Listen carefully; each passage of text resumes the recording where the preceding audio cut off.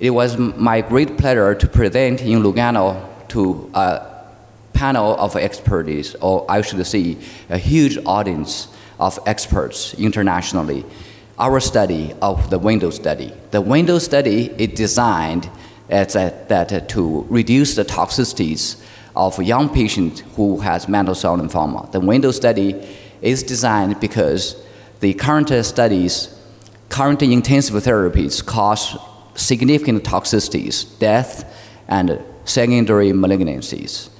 And chemotherapy also destroy the quality of life of our patients, especially when they are young, they are working.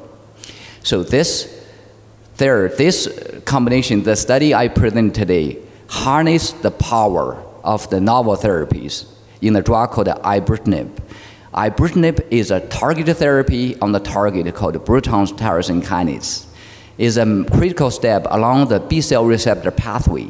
And this drug can cause a compartmental shift syndrome, and utilizing the scientific discoveries associated with the compartmental shift syndrome, we added the intravenous Rituximab, which achieved ever unprecedented efficacy with the Rituximab and Ibrutinib combination, taking advantage of the compartmental shift syndrome. We were able to cause a complete remission of 90% and 100% response. This is never achieved by targeted therapies, immunotherapy before. This has been hardly ever achieved by any chemotherapy.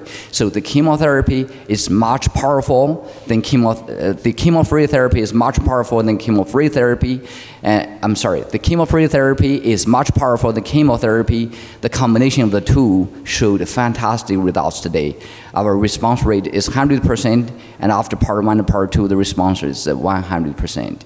The audience, I was approached by the audience with a lot of congratulations, and this study is going to be the change in the practice of mantle cell lymphoma in young patients.